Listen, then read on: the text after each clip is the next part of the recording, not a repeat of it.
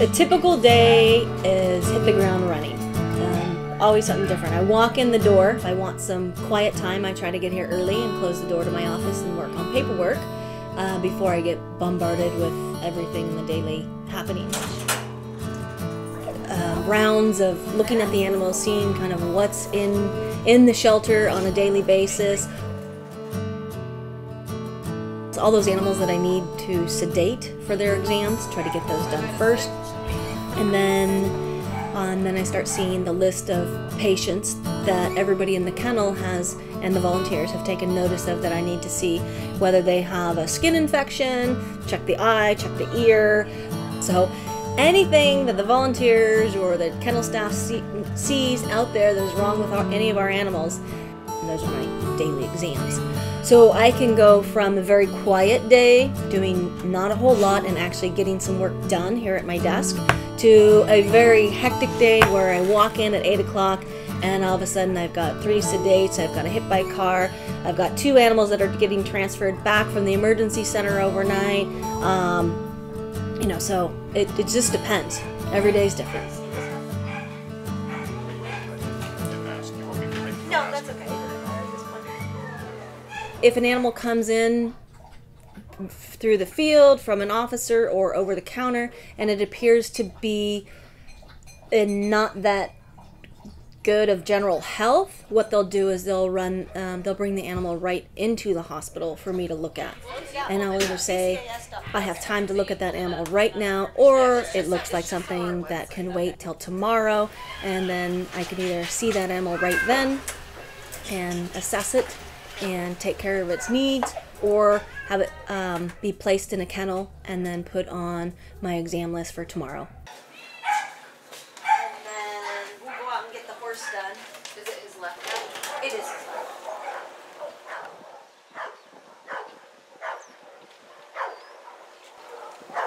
This gray one out here, supposedly it was tied up. Somebody tied it up to somebody else's trailer as they were off riding. They came back from a ride and saw this stray horse tied up to their trailer. Just a general health check and to find out what's going on with the horse.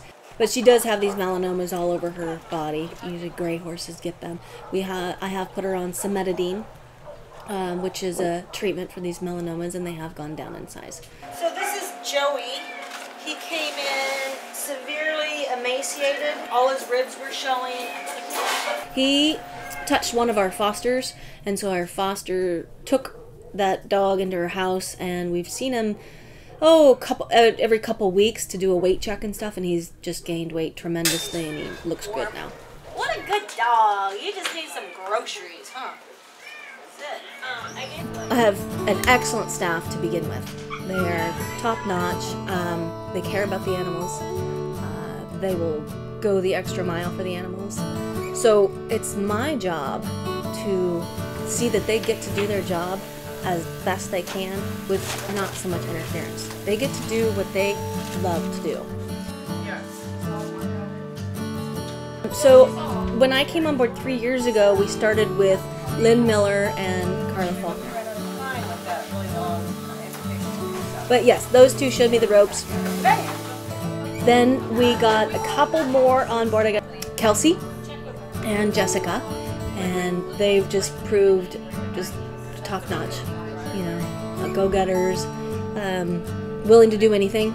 Kendra's been here for 3 years. Actually, she's been here for 4 years, so a year before me, and she's great. She knows the ins and outs. So we were looking for a second veterinarian here at the shelter with a primary focus of being a spay-neuter surgeon. Now Dr. Nicole Johnson, who comes to us with a vast amount of surgical experience. And she loves surgery, so I'm very happy.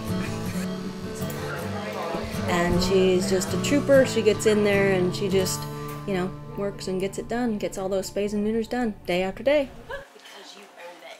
No, it's just I came in new to the shelter environment. So 3 years ago, I was brand new to the shelter environment. So from what I did and what I learned, you know, we didn't do heroics. You didn't save the diabetic animals. You didn't save these animals that were going to be long-term, 6 weeks on treatments, bandage changes, and all that kind of stuff. Once the bar went down and said, you're no kill, here's what you're going to do. And I received more help, more resources for doing things.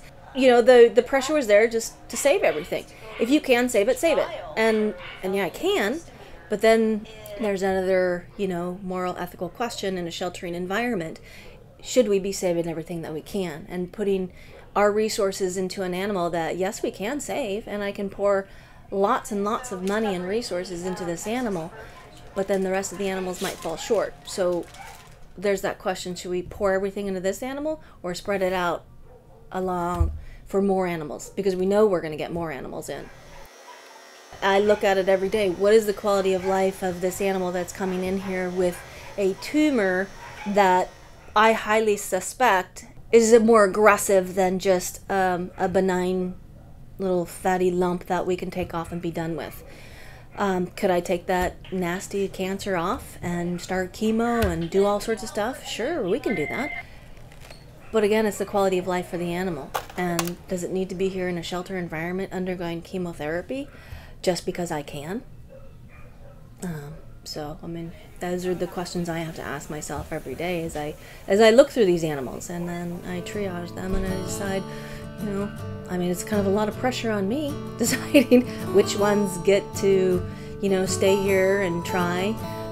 And all my staff, we all go through it. We all go ups and downs in our waves, and we get passionate about certain animals, and I have to agree with their passion too. People's perception of the sheltering atmosphere is changing so much, and it seems like sometimes the shelter walls on the outside, the people don't see on the inside the good that's happening. They just see the animals in cages, and they hear the bad stories every once in a while that come out, but the 99% of the good stories, people don't pass along because people, you know, it doesn't happen. We're doing a good job. We're doing not just a good job, we're doing an excellent job. You know, as far as caring for all of the animals under our care, the kennel staff on down to my veterinary staff, they're excellent. Because we are on a budget, we're a government-run facility. We do have a budget we have to maintain for the taxpayers. But it's not just something, and I see this on Facebook, I see it on our website, you know, people they like this dog, you know, somebody does a video and says, please adopt me, let's all like it. Well, we've got 500 likes, but let's have one person out of that 500 come on down and take that dog out. Whether you foster it or whether you adopt it. Because liking is not going to open up another kennel for another homeless stray animal that's going to come in. I'm very grateful that people are donating. It's wonderful, and when we put a plea out there for help, the community steps up, and it's absolutely fabulous. But again, you know, we need the animals out.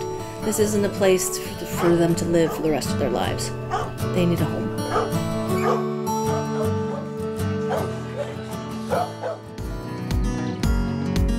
For more information on Ventura County Animal Services and to view additional episodes of Shelter Life, visit www.vcas.us/shelterlife.